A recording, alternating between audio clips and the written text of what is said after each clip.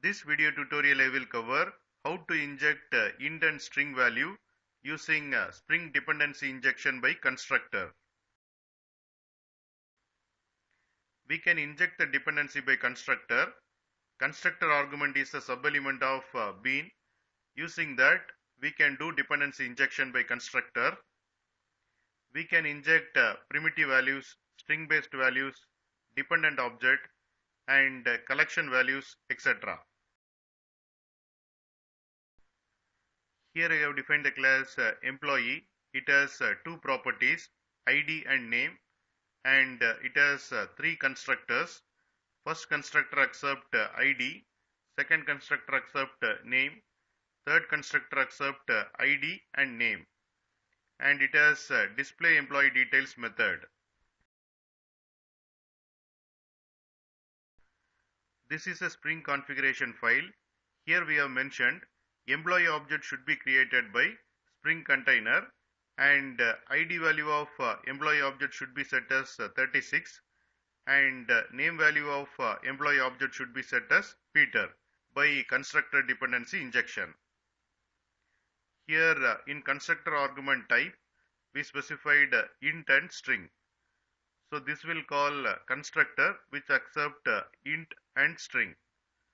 So this constructor will be called, and ID and name value will be set as 36 and Peter.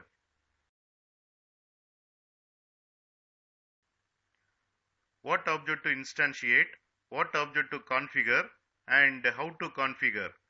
This information will be there in Spring configuration file.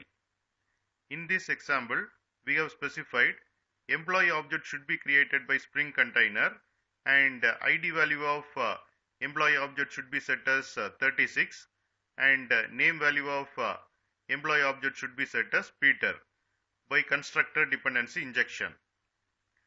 Spring container read this Spring configuration file, and it creates employee object and configure the employee object, and it manage the full life cycle of employee object.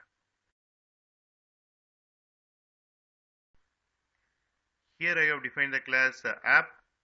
Here I have created application context object by reading Spring configuration file. Using getBean method of application context object, I am getting employee object from Spring container and displaying employee details. Here you can see the output.